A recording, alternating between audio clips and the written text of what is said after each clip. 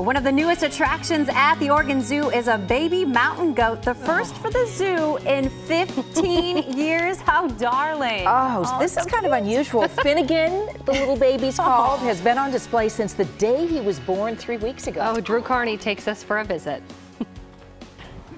Right there, you are looking at one of the most popular attractions, one of the most popular residents at the Oregon Zoo right now. Guests are falling in love with Finnegan. Finnegan is a 3-week-old mountain goat that you can find out here at the Cascade Crest exhibit at the Oregon Zoo. And I'm standing just on the other side of the exhibit with Celeste Ettinger. Celeste is one of the fantastic keepers here at the zoo. So Celeste, let's talk about this birth. It was just 3 weeks ago that Finnegan was born, and this was a pretty significant birth here at the zoo. Very. Yeah, so this was the first birth we've had in about 15 years. So it was very exciting. Our male Honavi, his father, was brought here specifically for breeding. Honavi getting the job done, you might say. Very much so.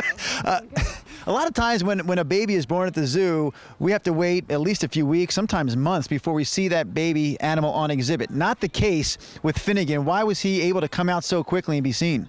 These guys, pretty much as soon as they're born, within 5 to 10 minutes, they're already on their feet and active and moving around. And he was actually born on the exhibit.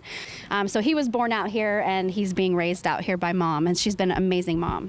Since you brought up those first few minutes of birth, I think we have video when Finnegan was 2 days old, and you can see even then he was bouncing all around, really active. What is it about the mountain goats that makes them so agile, so able to climb these rocks like we're seeing here? As you can see, that is the perfect environment for these guys. The alpine rocks that are clear of snow, high elevation, their feet were designed for that. So they actually have a hard rim on the outside of their hoof, and their toes are spread, which gives them better traction. And then they have a soft, fleshy part underneath the hoof, which acts kind of like a suction cup when they apply pressure to that. So they can walk on pretty much anything without falling. As you can see, he's very agile up there.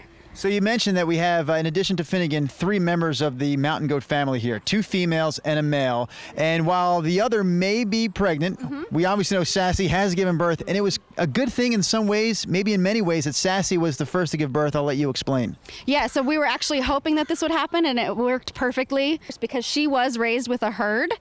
So she's seen the process before, she knew what to do, whereas Montaigne, our other female, was orphaned very young from the wild. So she did not grow up with other females. She's never seen the birthing process. So we were hoping that she would get to watch it so that she would hopefully be a better mom. Celeste, here's my advice for our viewers. Come through the main entrance at the Oregon Zoo. Immediately you will find the Cascade Crest exhibit and lay your eyes on one of the zoo's newest residents. Again, it's 3-week-old mountain goat, Finnegan. Oh, so sweet. Drew, thank you. Well, you heard him mention there that one of the other female members of the goat family might be pregnant, so Finnegan might have a little playmate soon. Wouldn't that be nice? Yeah. That has literally brought new life to that exhibit, because we were saying I tended to walk by, but now I will now stop everybody's and like see Finnegan. fixated. Well, let's get to today's Tuesday.